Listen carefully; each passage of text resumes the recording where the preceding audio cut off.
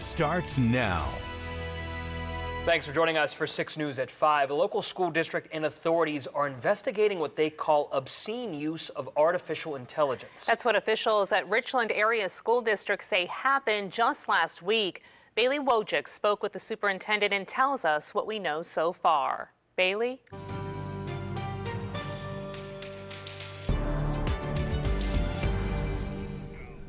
Richland Superintendent Ardel Nadonley says that multiple junior-senior high school students created and sent out obscene AI images of other Richland students, launching an investigation and pending charges. Last Thursday, Nadonley says that several students approached the school administration about the images, and within minutes, an investigation began.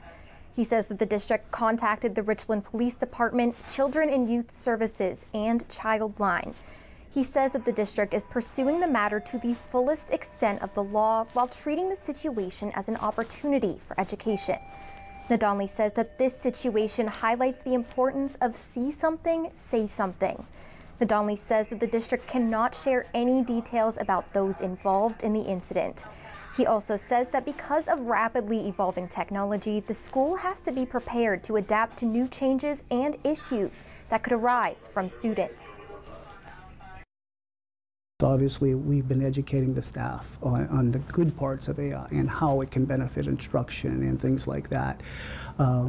Unfortunately, like I said, with anything with technology, somebody's always going to challenge the boundaries, and this is what happened. And now, there'll be repercussions for it, but we'll do that appropriately within the confines of the law, and we will take it seriously.